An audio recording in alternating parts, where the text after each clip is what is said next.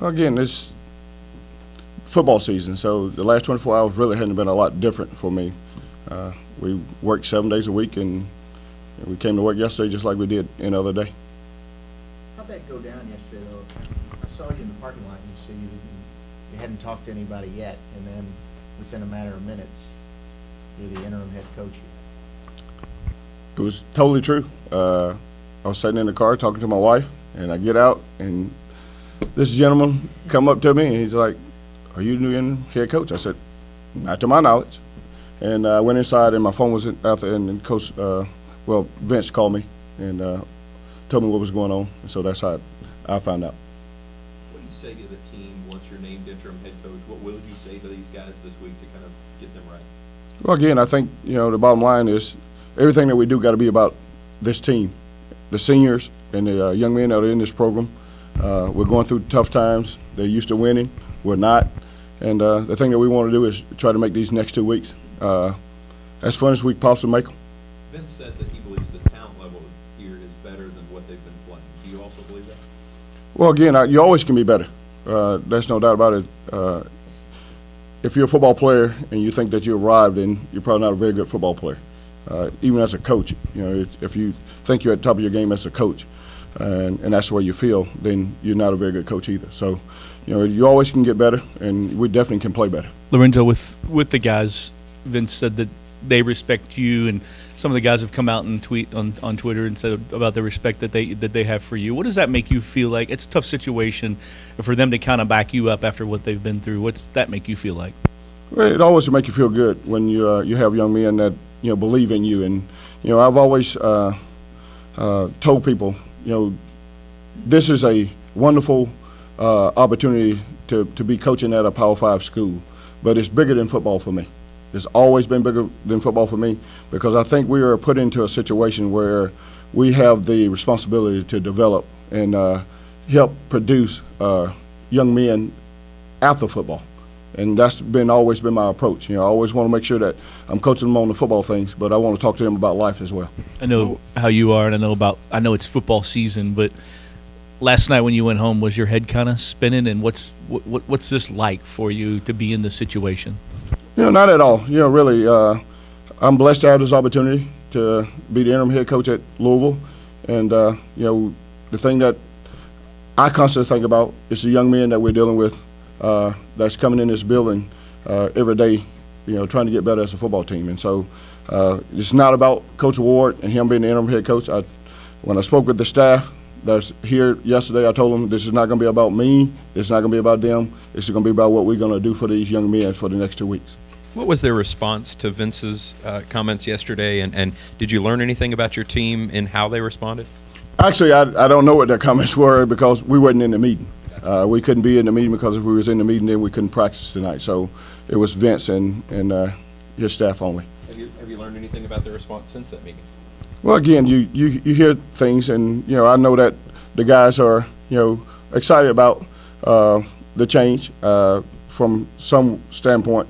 A lot of them are sad because Coach Petrino did a great job here, and he did all these young men out here now was recruited by Coach Petrino, and they know that's an opportunity that you just don't get every day to come and play at a school like Louisville in a Power 5 conference and having that opportunity. So they're real appreciative of what he's done, but they're happy about seeing some change because, again, when you go through a season, you lost 7 games in a row, everybody thinks that you need change. How do you? A lot of other people suggested, specifically in the press conference yesterday, that the effort of the players wasn't what it needed to be, and so you can see that on film. Do you agree with that? Not totally. Again, I'm a coach, and Vince is looking from his standpoint. Of course, we always can give better effort. There's plays that we grade every Sunday on the young men that play that guys get lows, and you don't want to see that as a coach. And so we definitely can pick up our effort. But I think overall the guys has given great effort, but I don't think they've given the maximum effort. How do you juggle with the staff changes? Not just Coach Petrino, but Nick and LD and Ryan also losing those guys and the guys that you still have here. You just kind of have to move responsibilities around. Yeah, and what we're going to do, I'll go ahead and put it on record. Coach Van Gorder on defense still will be the defensive coordinator. He'll coach the linebackers. Grady Brown was the corners coach. He'll coach the entire secondary. So he'll coach the safeties and the corners now. I'll move to the D-line. I have some D-line experience from South Carolina. And me and J.B. Lagerman will coach the D-line together. And that's how we'll do the defensive side of the ball. And then the offensive side of the ball, Coach Galloway and Coach Summer are still the coordinators, but Coach Galloway will be the play caller on Saturday. And he'll also coach the quarterbacks. The quarterbacks and the receiver will meet together, and in practice, Fishback, when our GAs will do the quarterback drills. And then, of course, Kobe's the running back coach, and Coach Summers the line coach, and we still have the same tight end coach. Right. Richard. Have you talked to Coach Petrino since the firing? I have not seen him. I have not spoken to him. I did send him a text, and he responded, and that's where we are. What steps will you take during the week to make sure that the coaches left are prepared to organize the team and game plan for Saturday? I know you said Lonnie will call the plays. What adjustments do you have to make up for losing the guys you lost yesterday?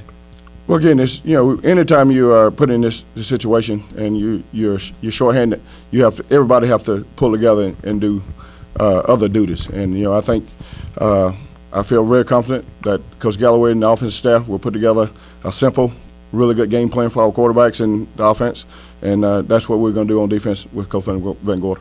You reached out to all the recruits yesterday? I talked to a good many. What was your message to them? I know they have a lot of change. Well, again, I think anytime you choose a school, it shouldn't be about a coach. It should be about that university, and that was my message to them. Coaches can change every day, whether it's a negative change or it's a positive change when coaches decide to leave jobs. So you choose a school because you love that environment, you love that program. And so that's what every young man I talked to yesterday, that's the message I gave them.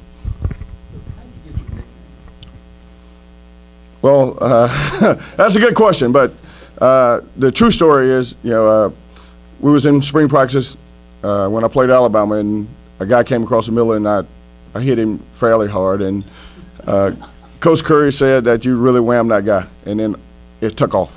All the players started calling me Whammy. I was telling someone yesterday that if you went back to Alabama today and asked them how Lorenzo's doing, they ask you who you're talking about. You ask them how Whammy's doing, they'll tell you he's at Louisville, hopefully doing a good job. People call you that around here also. Oh yeah, it's a known name. It's a known name, and because the way I got it, I appreciate that name. Do you prefer it spelled with an H or not an H? W-H-A-M-M-Y? Yeah, that's how I spell it. W-H-A-M-M-Y. Just making sure. Yeah. Lorenzo, for the next 2 weeks, how do you balance between running this program and the uncertainty of your own future? This is not about Lorenzo's future. This is about the young man that's in this program. I've been doing this for 27 years. This is the fourth time I'll be going through and been on a staff that they lost their head coach. So it's not new for me. It's not about me. It's about the young man that's in this program. You mentioned talking to recruits. How will you proceed as far as visits and that kind of stuff? I mean, it's got to be obviously difficult. Well, again, Vince is very involved. He's the decision maker. And as long as I'm under contract here, I'll recruit for the University of Louisville. Defensively, I mean, scheme-wise, what do you feel like you really want to do over the next 2 weeks to try to get some kind of improvement? Well, we definitely want to get better. We won't change the scheme. I think that'll be wrong to do for the young men. They've been doing something from spring ball all the way until now.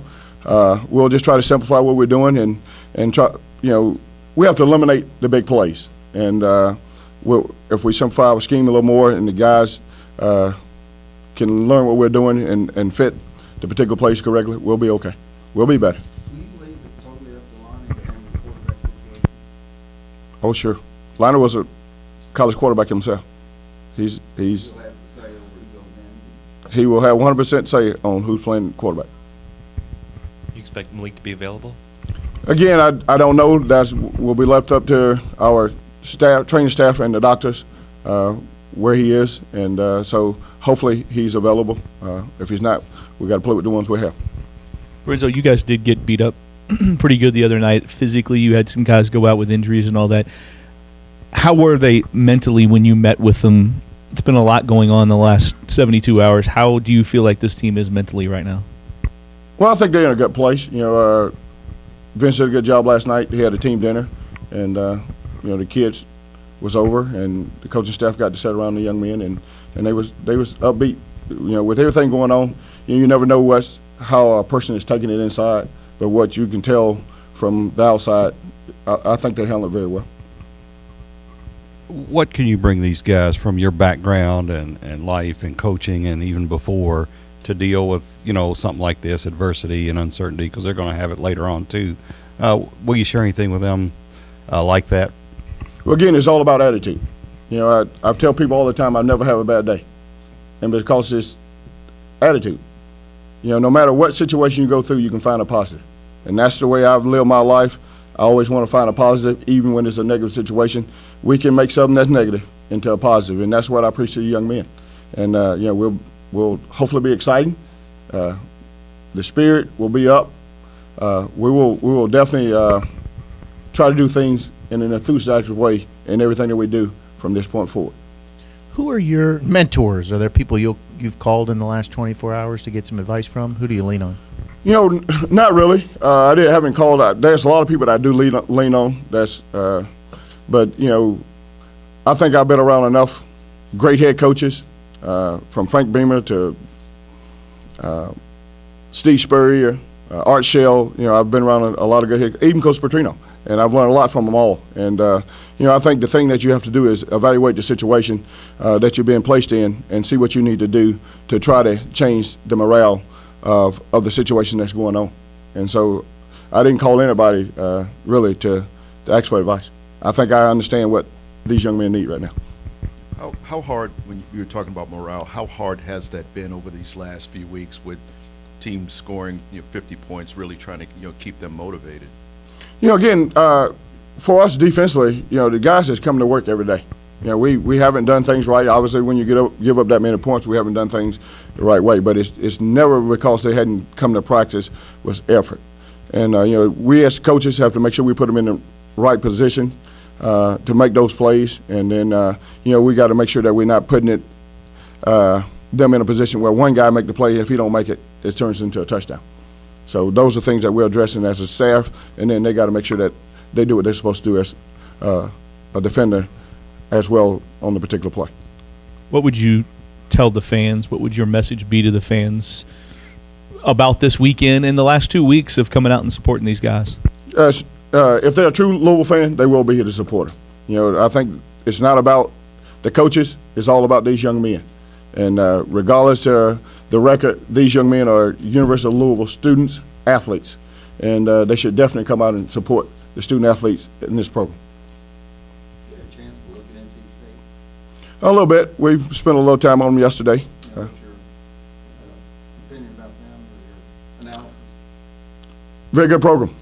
You know, Coach Doran's done a good job there. You know, offensively, I looked at him the most. The quarterback makes him tick. Finley he's a really, really good quarterback. Very, very similar to me with more experience as the kid at Clemson. He didn't get sacked. I think he's been sacked 5 times all season because he get rid of the football. He can diagnose a defensive coverage, and he knows where to go with the ball. So, you know, he makes the offense goes.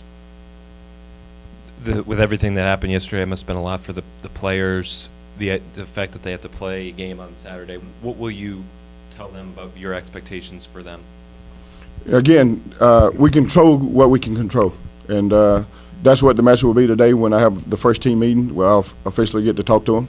This is about what we can control, and the only people that really matter is those that's going to be in that team meeting room as far as controlling what they can control. And so that's what it's going to be about. We control what we can control, and everything else will take care of itself. Anything else, Coach? All right, Coach. Thank you.